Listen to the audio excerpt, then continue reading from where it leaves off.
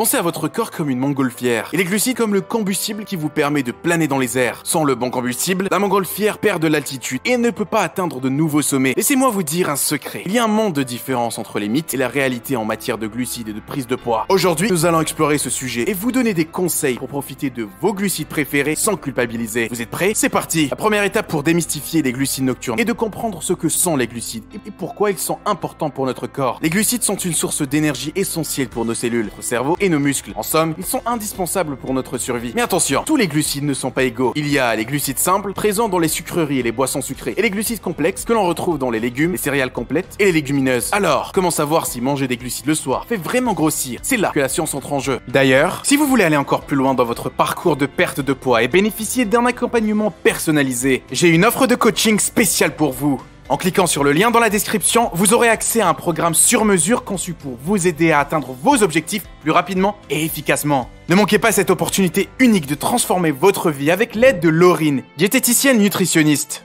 Jetez un œil dès maintenant et voyez par vous-même comment notre coaching peut faire la différence pour vous. Des études ont montré que ce n'est pas tant le moment de la consommation de glucides qui est important, mais plutôt la qualité et la quantité totale de glucides consommés tout au long de la journée. En réalité, il est essentiel de maintenir un équilibre et de consommer des glucides de qualité pour garantir une alimentation saine. Alors, est-ce que manger des glucides le soir fait grossir? Pas nécessairement, tant que vous faites les bons choix. Découvrons quelques conseils pour intégrer les glucides de manière intelligente dans vos repas du soir. Pour profiter des glucides le soir sans culpabiliser, il est important de choisir les bons glucides et de les intégrer dans vos repas de manière équilibrée. Privilégiez les glucides complexes comme les légumes, les légumineuses et les céréales complètes qui vous apporteront des fibres, des vitamines et des minéraux essentiels. Ces glucides sont plus lents à digérer et vous aideront à vous sentir rassasié plus longtemps tout en maintenant une énergie stable. N'oubliez pas que la quantité de glucides est également importante. Veillez à contrôler les portions de glucides que vous consommez le soir. Si vous aimez les pâtes, les pommes de terre ou le riz, essayez de vous limiter à une portion de la taille de votre poing fermé. Complétez votre repas avec des protéines maigres et une généreuse portion de légumes pour un dîner équilibré qui soutiendra votre perte de poids et votre bien-être. Enfin, rester actif après le dîner est un excellent moyen de soutenir